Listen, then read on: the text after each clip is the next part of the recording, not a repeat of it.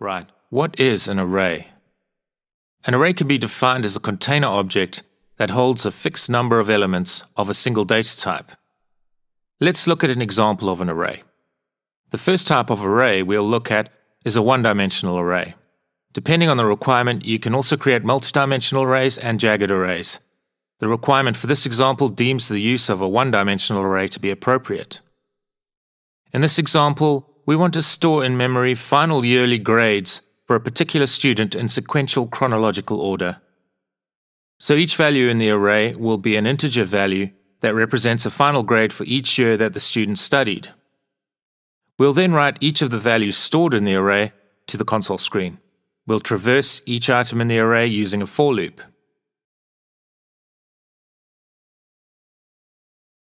Let's create a static method and we'll name it one-dimensional array. We'll make this method static because we are going to call this method directly from the static main method. If the method was not static, we would need to instantiate an object and then call the method on the appropriate instantiated object. The static keyword means the method is a member of the class in which it resides and not a member of the object derived from the class in which it resides.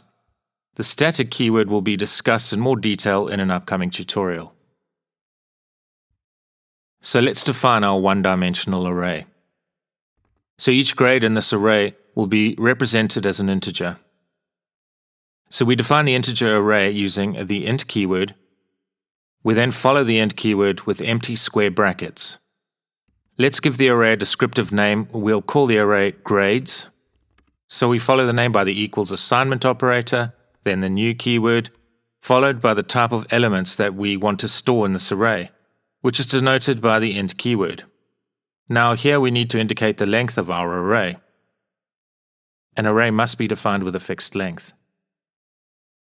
You can see that we have not yet specified the length for the array, so the C# compiler is flagging this and underlining the offending code with red squiggly lines. So if we hover our mouse over the red squiggly lines, you can see the error message stating, array creation must have array size or array initializer. So you can initialize the array with values at the same time as defining the array, like this.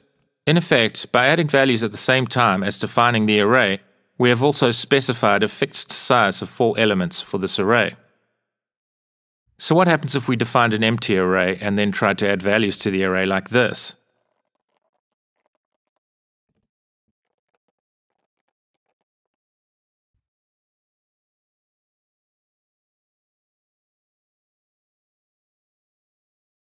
This results in a runtime error.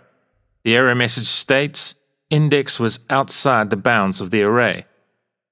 So when defining an array, you must specify the size of the array either with an explicit value denoting the size of the array or by adding a number of elements to the array at the same time that the array is defined.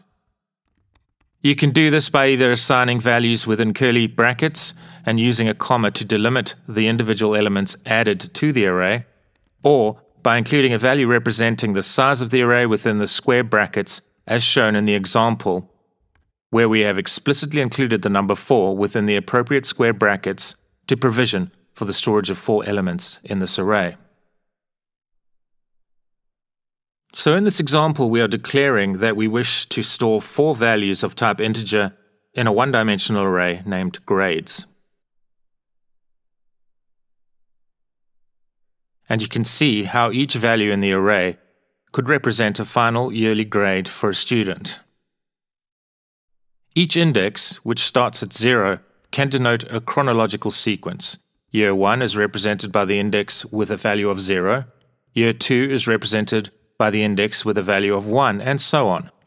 Let's create the code that will write the values in our grades array to the console screen. We'll use a for loop to traverse the integer values stored in the array.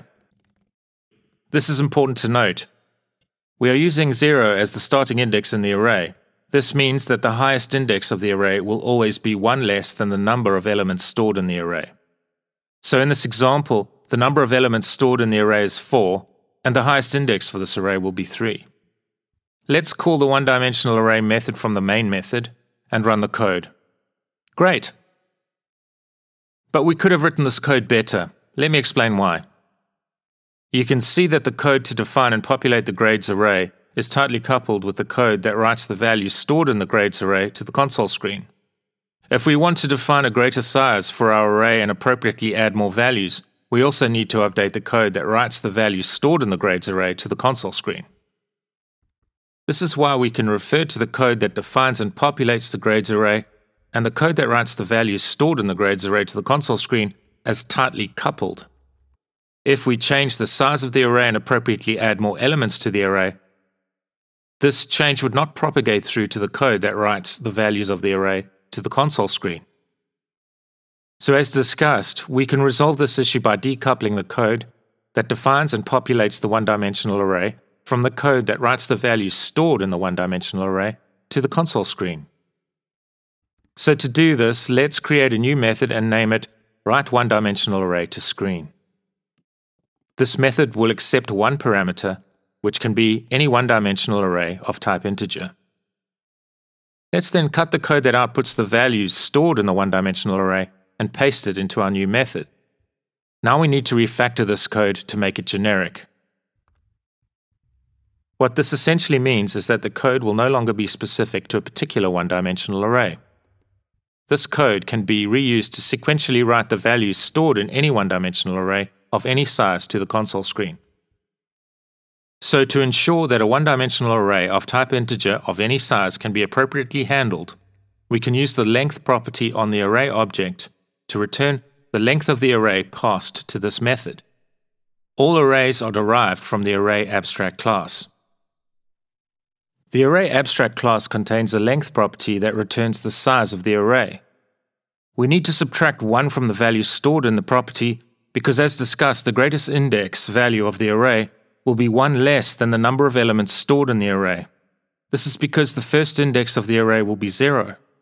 If the code attempts to retrieve a value from the array that is 1 greater than the greatest index of the array, this will result in an index out of range runtime error. Okay, so let's call this method from within the one-dimensional array method.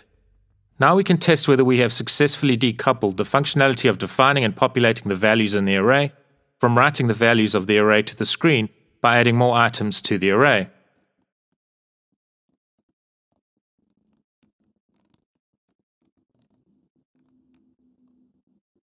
And you can see we did not have to alter the code that writes the values in the array to the console screen after adding more items to the array. The new items added to the array were automatically propagated through to the new method, WriteOneDimensionalArrayToScreen.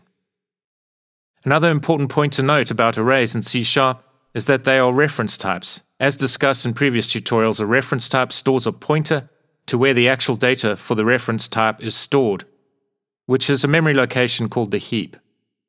This means that when the array is passed from one method to another as a parameter, the same data is referenced in memory. So if the array is changed in the first method, the array data in the second method that references the same array data will also reflect this change. So this is a basic example of code reuse. Code to sequentially write all elements in a one-dimensional array of type integer to the console screen only needs to be written once. This code can be passed any one-dimensional array of type integer as a parameter, and it will perform the generic function of writing all the values of the elements stored in the array to the console screen in sequential order. Please find the details of where you can download the code examples demonstrated in this tutorial below in the description. These details can be found under the GitHub code section. If you feel you have gained value from viewing this tutorial, please consider giving it a thumbs up. It will be greatly appreciated. And please subscribe to support the channel. If you're already subscribed, please smash the bell icon to be notified of future content, which will be coming soon. Please feel free to engage with me in the comments section. Thank you.